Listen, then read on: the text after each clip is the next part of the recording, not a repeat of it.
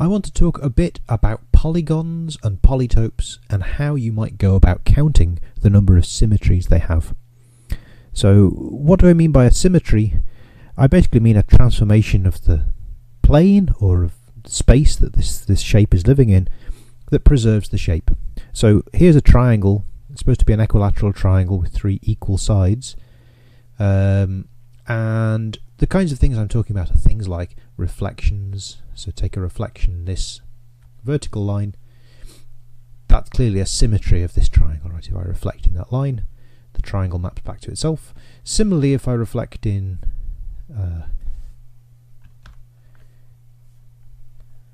this line, the triangle's preserved. And similarly, if I reflect in this line, my drawing's not terribly good.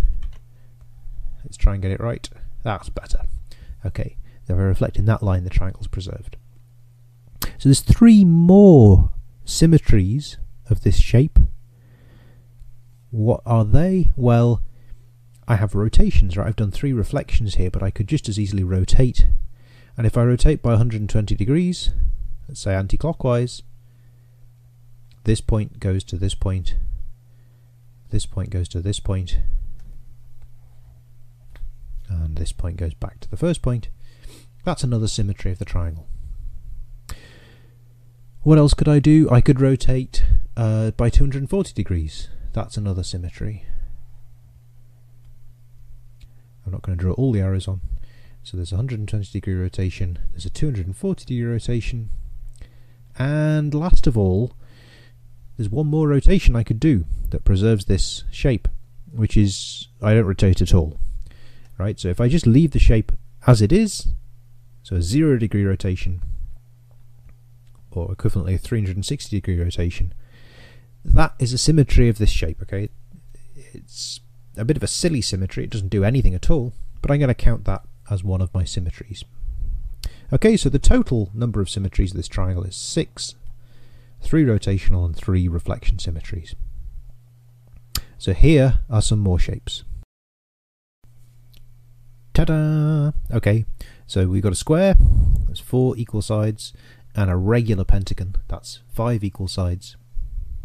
So what I want you to do now is to pause the video, think about it for a minute, and then tell me how many symmetries each of these shapes has.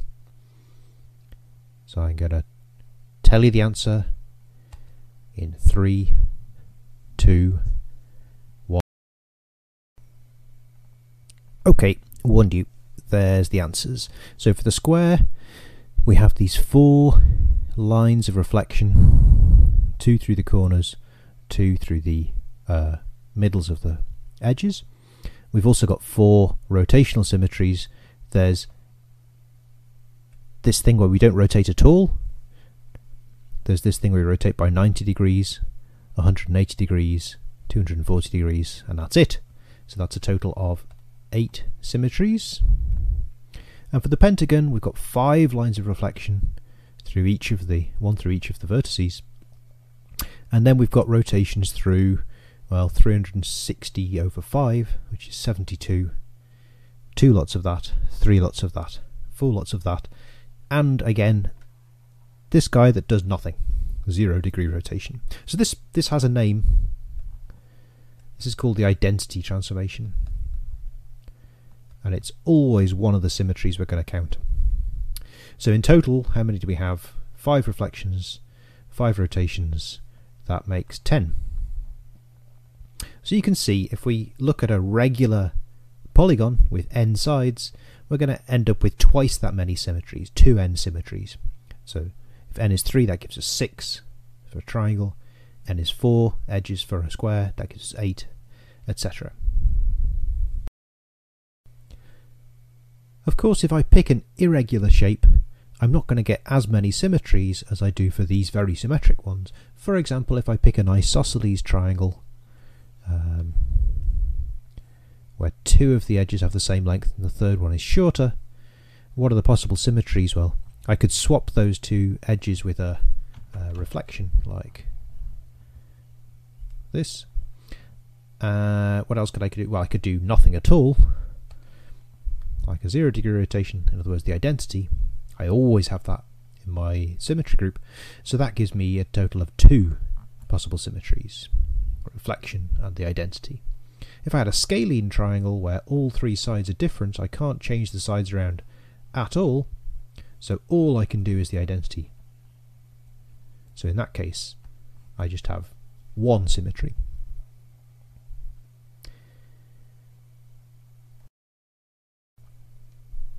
So how does this work in higher dimensions? Let's move up to 3D.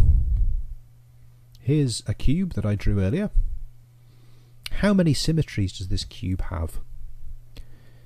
Well, if you're anything like me, you're not going to be able to imagine what these symmetries look like, all of them at least. Some of them you can imagine. So you could imagine putting some kind of an axis through the cube like this. Maybe I'll do it a different colour. You've got to imagine this is kind of entering the cube here and exiting the cube here. And then you could rotate around this axis by 90 degrees, or actually 180 degrees, or 240 degrees. And you could do that with any opposite pair of faces. So you get these sort of 3 axes of rotation.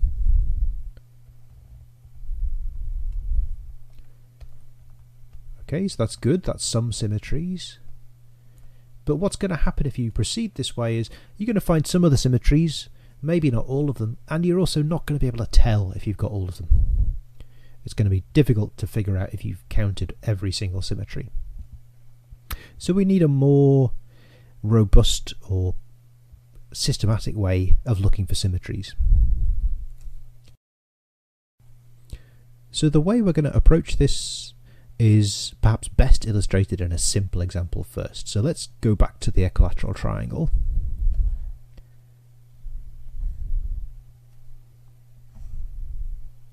If you have some sort of inbuilt aversion to triangles, I do apologise.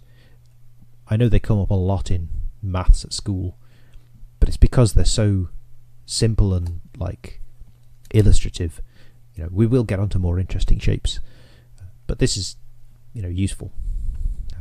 So what are the symmetries of the triangle again? I'm going to do them in colour this time. So here's a reflection in red.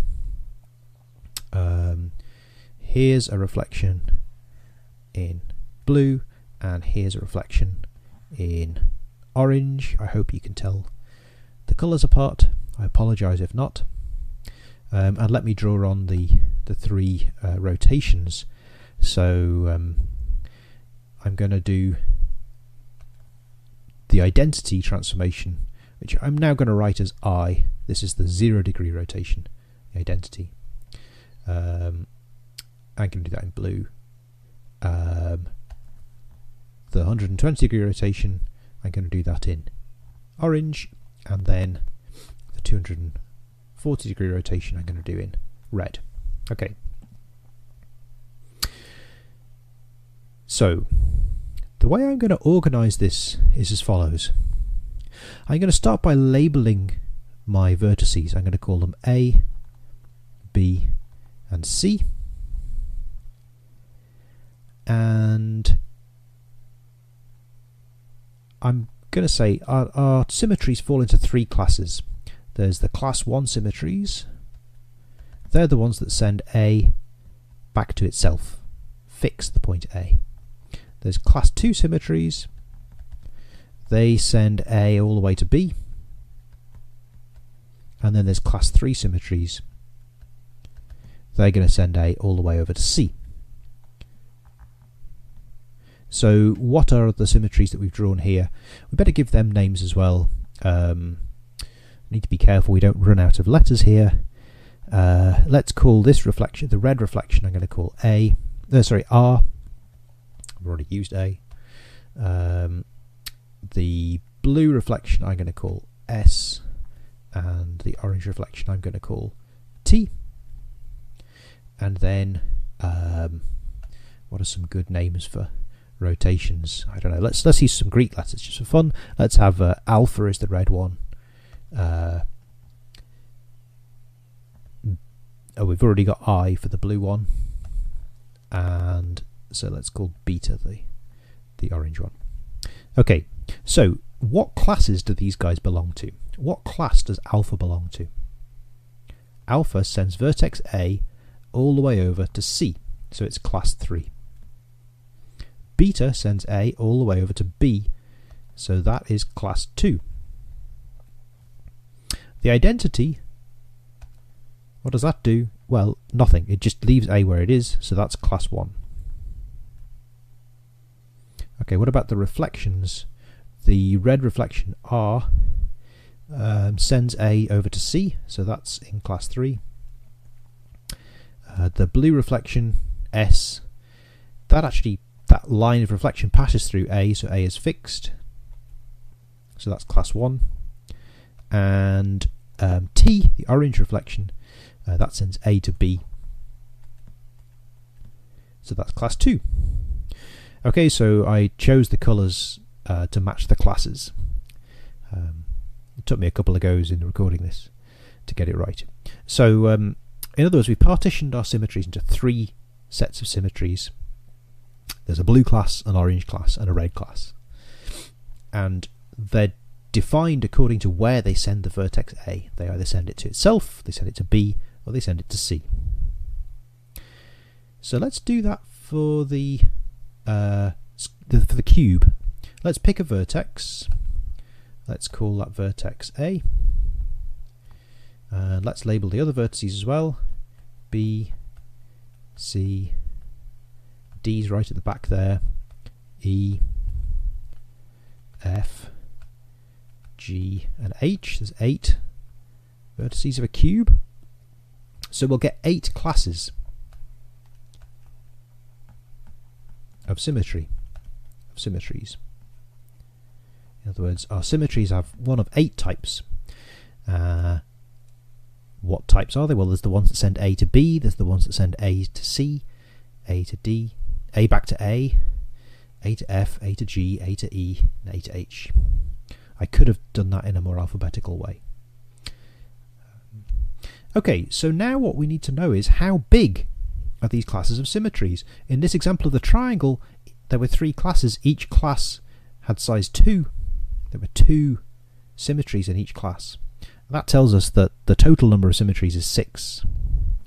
So 3 classes of size 2 gives 6 in total.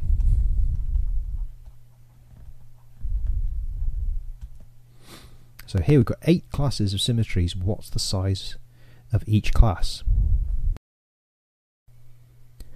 Well, the first thing to note is that in this example of the equilateral triangle, all 3 classes have the same size, and that's not a coincidence. The same is going to be true for the cube, and the same is going to be true in a huge amount of generality. Basically, whenever you can get from A to another vertex, let's say F, the class of symmetries that send A to A has the same size as the class of symmetries that send A to F. Let me write that down. So fact, if there's a symmetry, let's call it capital R, sending A to B. So A and B are now kind of placeholders. They don't have to be the A's and B's in this these 2 diagrams. It's just in a completely general setting. So if there's a symmetry R sending A to B, then the class of symmetries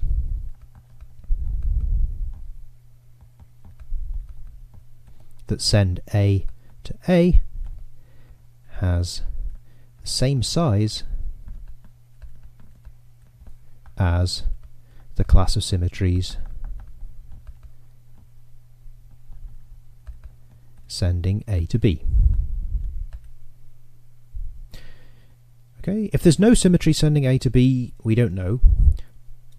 But in all these cases that I've drawn above, this equilateral triangle, you can, and this cube, you can certainly get from A to B, you can get from A to C, you can get from B to C just by rotating, right? And similarly for this cube, you can get from A to wherever you want in this diagram just by rotating for any of these letters.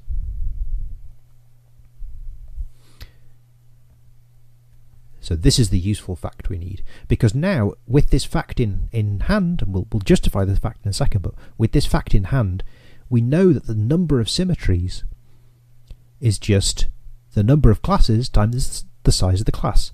In the same way here we had 3 classes, all size 2, that gave a total of 6. Up here we've got 8 classes, each class has a certain size, and from that we'll be able to deduce the size of the symmetry group. So let's go back down to the fact.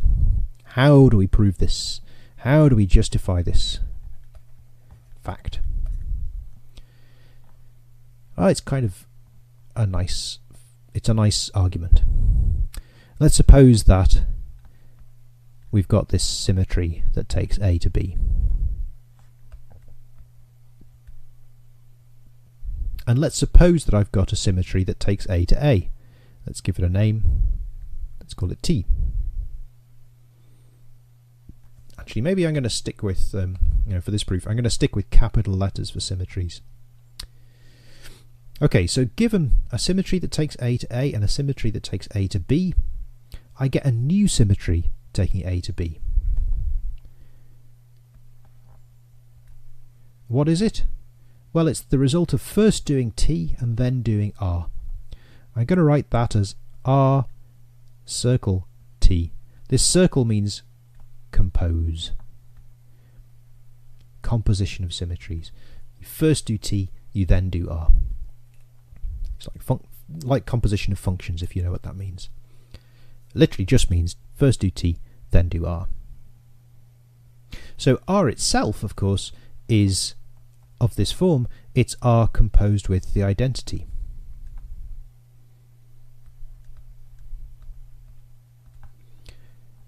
So in other words, for any symmetry that preserves A, we get something that goes from A to B just by sticking R compose in front of it. Now we have to be slightly careful. This looks pretty convincing, right? For anything sending A to A, I get something sending A to B. But we have to be careful we're not overcounting symmetries, and we have to be careful we're not undercounting symmetries. In other words, what do I mean by overcounting? Well, maybe 2 symmetries sending A to A that are different give you the same arrow from A to B. In other words, what happens if R compose T1 equals R compose T2?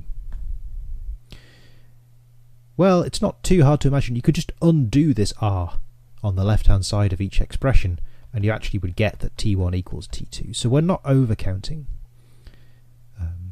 Right, so 2 different T's would have to give us different R composed T's, otherwise this wouldn't hold. And we have to make sure we're not undercounting. In other words, we have to make sure that any arrow from A to B has this form for some T. But that's also okay, because given what letter should I use now? What about S? Given S going from A to B, you could undo R after doing S. So I'm going to write this as R inverse composed S. In other words, you do S and then you do R backwards. So S will take you from A to B, and then R inverse will take you back again. So then this is a symmetry of the class A goes to A. So if we just give this whole thing a name, call it T, then this tells us that R composed T equals S. So we're not undercounting symmetries either. We get all the possible arrows from A to B this way. Okay, so the output of this is all classes have the same size, as long as we can get from any vertex to any other vertex. So coming back to our cube, we have to answer the question, what is the size of a class, right? We have 8 classes of symmetries. How big are those classes? And that will tell us how many symmetries we have in total. And we only need to figure out the size of the first class, sending A to A. So how many symmetries of a cube are there that fix one vertex? Well, here's a fresh cube because the other one was getting a bit messy. And here I'm going to center this on this vertex A. This is going to be A here. So how many symmetries fix A?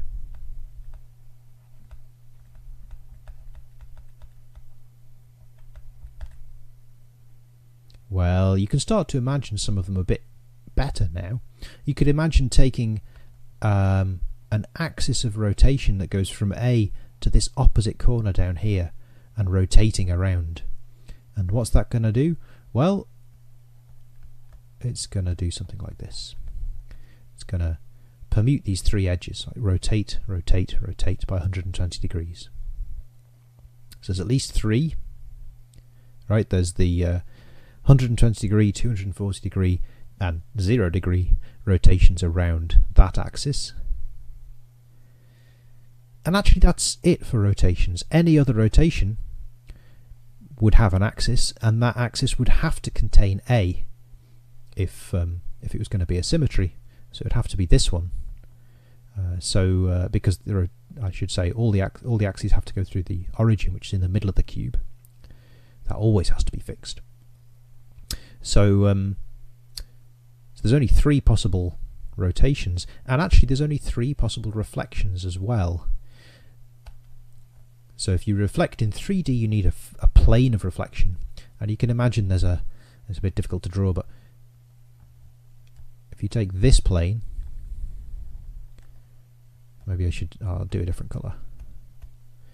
I'll do it in pink. Hope that shows up. Okay, that's a vertical plane passing through two of the edges of the cube, including A. That reflection in that plane is a symmetry that preserves A, and you can imagine there's another two like this. So here's one in orange.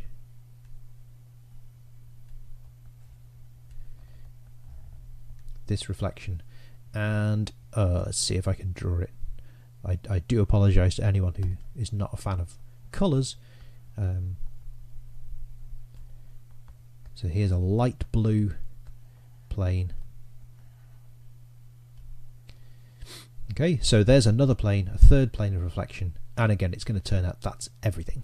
So the answer will be 6.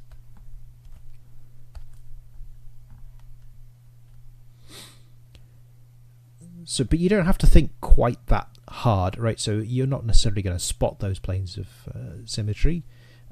So here is an easier way of thinking about it. Let's really just look at A. This is the vertex A and a small neighbourhood of it.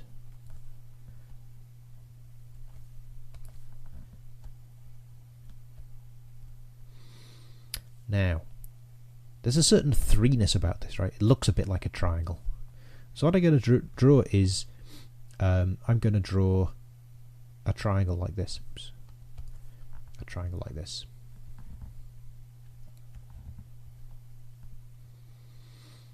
This is called the vertex figure of A.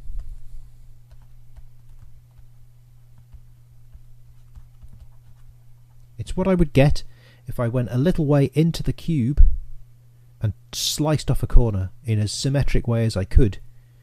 I would get this triangle. It's called a vertex figure. And being a triangle, it has 6 symmetries.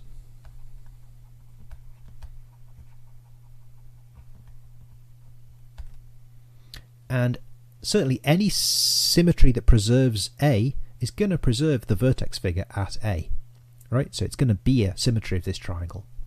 So we can have at most 6 symmetries that fix A.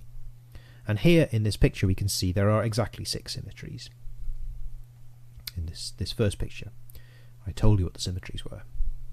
So this is maybe a more systematic way of looking for the symmetries that fix a vertex. You take the vertex figure, that tells you sort of at most how many symmetries you can have, and you try and find a symmetry for each symmetry of the vertex figure. So let's answer our question. How many symmetries of a cube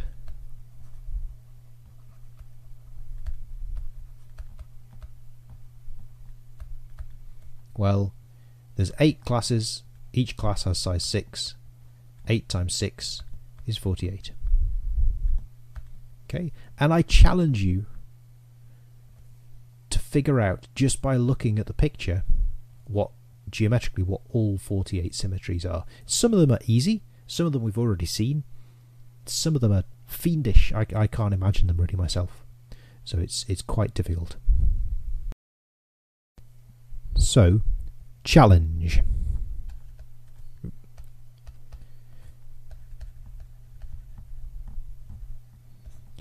I want you to figure out the number of symmetries for each of these shapes. First of all, a regular tetrahedron. So this is, for those who play Dungeons and Dragons, this is a D4, 4-sided die. It's got 4 equilateral triangle faces. Next, an octahedron. This is a D8, 8-sided die. It's got 8 equilateral triangle faces. Try and draw it like that. And then 2 more that I'm not going to try and draw: the dodecahedron and the icosahedron. These are respectively the D12 and D20, the 12 and 20-sided dice. The dodecahedron has 12 pentagonal faces, and the icosahedron has 20 triangle faces. Okay, and they're all, I'm talking about the regular solids here. Okay, that's first. Second, those are the easy ones. So second, there are solids called Archimedean solids. So these guys that we've just been talking about are the Platonic solids, or the regular solids, named after Plato. So these ones are named after Archimedes.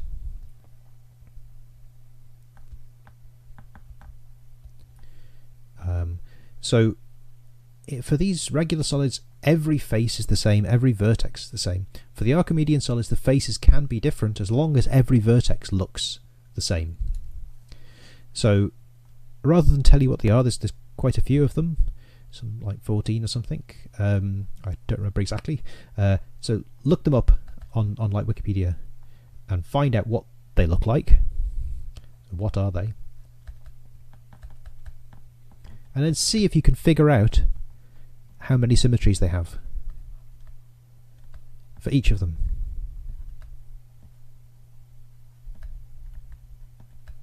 I'm sure you can find the answer on Wikipedia, but the question is, can you calculate it using what we've already said, and do you agree with Wikipedia? So that's the challenge.